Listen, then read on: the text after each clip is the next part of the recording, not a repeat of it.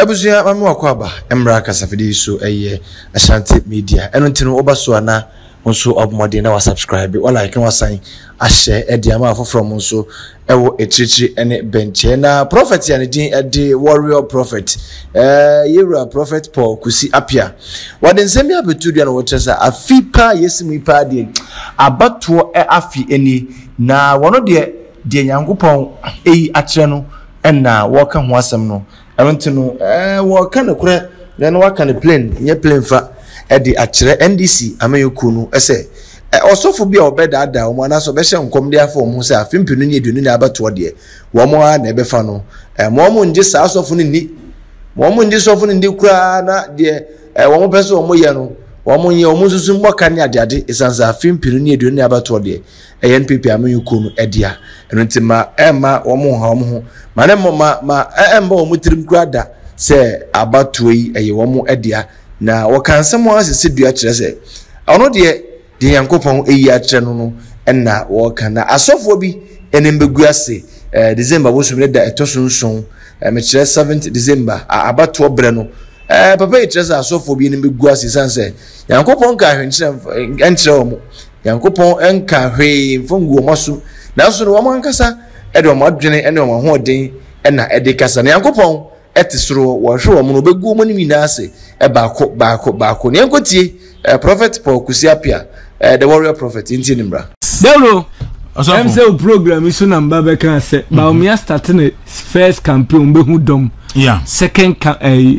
round be hu dom third be hu na October mu no de I to say on say Basi ne buko moko no de dru ba bi na buko ma daisy Basti do buko rankasa Samuel not Basti. Me can what is in the realms. Honorable, let's go to the realms. Eya na ngofu bi that NDC for no. Honorable, me ka senya me ani munyam. Menye enada obi. Fize enkranza ne he ba bia mama beko bia no me yedi nka akọ. Honorable, na nye niema nyina na ya be ka no obi obeka se NDC behu ebenya bani bia no honorable. No nim fom ye me na mka kire o enye se mi tu futuro ego NPP ani ana osoro boade oboa no de wuro te se bi ma se godin kom se godin be ba be yese a no ohefie no a yese ye ngofo o che post obi su nam suo mu na me won free Tanzania o homani penyina na wo so ye won na wo hwehwe no ekira kwan no so de ekatiafo prophecy is attached by direction zeal ene trimude ne bo de eyi da sibre bi na se oba me man fa no atwetwe na taale no wo so no na tie ene honorable me 2 million asofu before Gordon, a time will come, people will reject entering what church, but rather they will go to other places because of what our attitude as a pastor. Hey, right?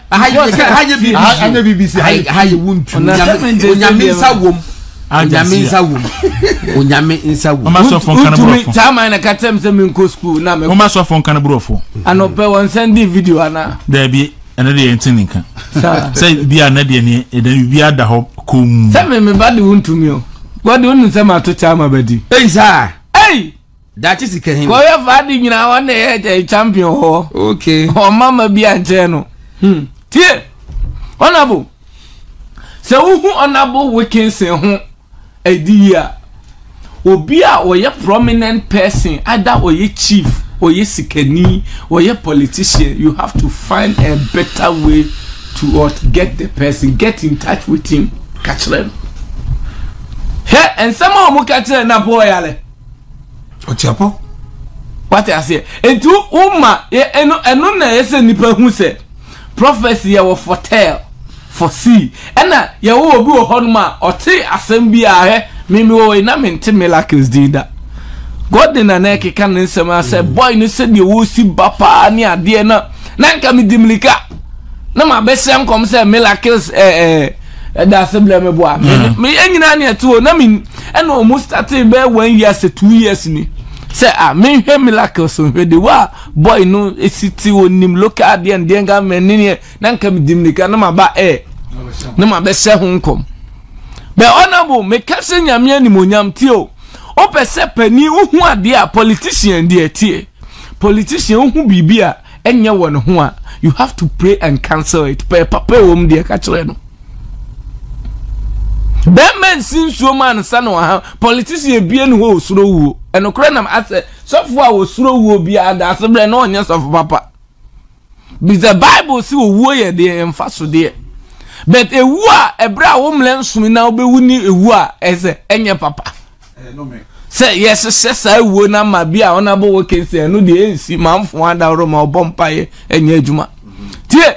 na enipa etimi at social media asem tio ne nipa gina so de he obi ofra himfie bia no dawro ni kuma eden to say dawro fra wukuwa this e bia wo fum fie ni sunsum menam kachiro if this the only spiritual eye ya wani ma bia god ni obi bemba omia nanom ene da asebre e de na okai say mitimi ka asem bi tire om kosire mu ana akosi kokua mo god ya na meboa papa da asebre meboa but who say me kan o eda bua mitiwo mu ba omia ko ba bia me hey ha say besi we munye say bia ha munye ni say and assemble na das bre to vice eni o catch o say me ma boade bla papa na me de god say what obi be 1 week ni na enipa enka metimi aka na o na akosi panya warrior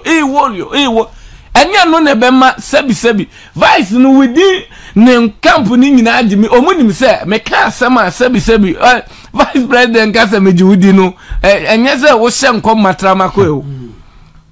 ena adibi wona odi pedima ebeye nimuma na baby a crucial time we wo pese o reti na po aye so easy wo kumase na po you obi a ebi obi oben no na bi obi timi abete I tell you me kai say honorable tama me yes Kennedy obenya 16% and pounds na align figure 17 Kennedy 16 ya 2 year ena yeah Maxi ya tia Maxi ya never god den car na bre no no tia god is so peprado ya be na mom da wuro de o de ne de be ba be swapping and san woman ni is on one cry you hu no ne adi sika tie honorable na po you obi a one hwe ya obe mani di na hule no be o ye very fantastic man so fe kra keke I mean true prophecy na man na po hwe ma chiri kwan yo say if prophecy ni hate ni pa na obehu say indeed you are a rare prophet of what God obehwe and to your message whether good or bad you have to pray over it seek God what wisdom nyame na betre kwan ade be faso na nipa gina so dem na pono ye de ne kolande no ni mo na pono obewu mehu se ye de ne ba na pon so nyale me ya mesere that day na akra na I was starting with na po be 12 o'clock I was laughing and adena yes honorable adena enu na ma ne police we yes no prominent person will come to your church. Another room no prominent person will come to your church because per coin honorable way so one who honorable who vision now per se who honorable pa oh bet me oh there ro per se me no honorable din komo and politician no na po oh your software watch yawa I tell you obuni mu ase vice make it one more obuni mu ase enti obayi ye ade bi sa crucial ayi na omo e ka se yenche sofo ne ne ndo mu fanto ba bi enkom na o hye na emem so far as honorable meti studio ha me ka se is that nyankopon dim say na Paul will not die Napo will be sworn as what the next vice president coming 7 January. Amen. No, Amen. Obe flag kente sika. Me omo ebe di na ti aba nyina ahemfo edi na ti ba nyina awrade ayi akyere me. Metimi abot 3 ni nyina abesi. Enti uhuna na onya campaign na wo di hu ato na busua so. Enti many for Mesram he na software can we afa na po is very fit. I know say honorable min chantra so omunya niema ntia no akonya bia dawro beba beda honum say ya apre bia no see say even dawro kura no free station hanum na bia obi amanfo lo bia wo de obekọ ba bi sebi onya ebia wontumi ana CEO a ho hanum anim adom ne emfa ne metena wo. Meanwhile, no, yeah, ekoso. Meanwhile, NPP. This was the first time omo play here. You nipa be 11. That's a blame boy. Yeah, 17. 17. When you running mate. Running mate. Me say one abu jai. Two man we di ane agu beble. Nipa didi we dawro on cancel me because I came out and prophesied publicly that Napo is going to be the running mate of Fort Baumia. All right. Edi, Daulo, na oheniema ekoso na ye nyai saade no. Ye nyai saade na ebe kakra no. Daulo, enya de se politicians na eba ye ho a na omusuro. Because say ye niema yaye. Be na pona wo ho ne sande wo nanim. And he carries something. Obi afafie sunsum de nam enti unhu. Obe na pose ya that's the obi be dia dia. Obe ni sei keka unhu. Obe vice say a unhu sunsum na first na unhu no unhu ni say sunsum bia de abani mu. What you say? Tue enti say no momo yese na po bewu. Ampa. Okay. So obi so nton sansira ne busuefo enti obi so start so anso be bompaye bi boni bi se ento obi a dawro papa se nye papa o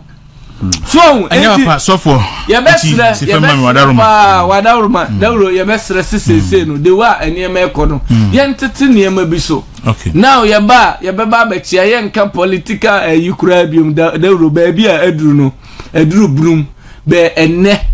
may you use this platform. I wish Dr. Baumia congratulations as what the next president elect for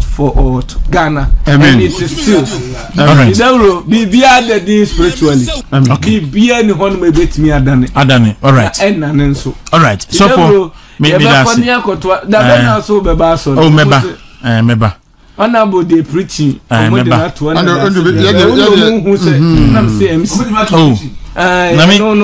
Ending of September. So for apart from say me fee confirm chief you know me so me nyam sempa o but preaching no meet me account na no kwam dey si ba also obetonyum kwam yes all right prophet me that so all prophet what trans will be into na oni yankopon ma agin komo kwashima so mo pen no number no 0244 833 045 and 055 815 0204 055 815 0204 and 0542 742227 0542 742227 now money warrior prophet in enkomo so honorable say also no be train oh the metro aso meko obeko okay and quickly no o say honorable Mr. Kusibu afbeba me wo interviews me and me so hono me say me quickly no your program on International Conference Center all right and the woni me wie woni the me can dey atwa sisi and say politics na ye ne sisi ya Dr. Mamu Baumia eko rounds no me de me huni say enoma ekoyie nti sa enoma na eko ni nyina no ade a ebetimi aboyen na mum MMDCs mo bia nwi say wadi ni post bi awie nti Dr. Manu Baumia ba onya ba bi nche but wadwuma na be kire adwuma na wo ye ne sisi ya no and the better say said we shall be and I say ukotia so was he 50 ministers in Nigeria say nipa no if none of when your baby and shakra 8 years no to 1 million but why you ejuma na we here no what the 8 years so say na no kwa no so be dipo MC no kwa no person dipo so na DC no kwa obi anfa hye ne timu say onye ejuma den oh say mamu ba mi aba baby no ohu ahokeka no kura keka enu kura kire bi honorable me yen so enka no kura kire mo say what the 8 years what the 7 years what the 4 years MC enye nkwa na ye party ni enti party ni ba power bi no wa nya hwe kura na be grateful to the party bi o masem na make that's how operate different position na me say say balance so party ni mo kura ni ye ka say e bia o ye father of the area no kura no a enough and one enti e no two way so bi be nwunwu ho na almost so akufo Dubai 8 years ni omunya hwe no almost omo ka sen me so bi ankran say ye nya ye mi aye ni ye break 8 no ye break 8 na de nyankopon ahihia afọ bi ya ho no ebebem all right that's it honorable me that's honorable me that's NAPAC for president to have seen let me say UK and US for no more twen ye omo pese ye more feedback in them. Oh, in fact, you catch them say from October 15 ekono. Yes. On be hu enim. Eti mo twen ye beba. Anu to any some warrior prophet Paul Kusiapia wode atu dwana wo just ono de Yankopon emfa na so nkasae ema ne mfa nchainda. Dia me befa no so obeka bia no eye ensem a ebem na eye krojin eno ena enkene wo de ba ye dada sitiro be kase dito aha okosuku ana wote sa abrofo no we dia apono de dito ena wakofa eno nti so for it say Yankopon de man no se wo de ba bonte a bi bia de ni ho a etimi esesa no ebusia akotia ba wo ba wadwenche ho hiame wo subscribe ya na wa like wasan eni afoforo mu echichi ne benche wechirifo wo mo ewo echichi wo mo nso ehunu di ekoso ewo ntentan so midin e de oduma nko ba na ko fifa Ashanti gudi makro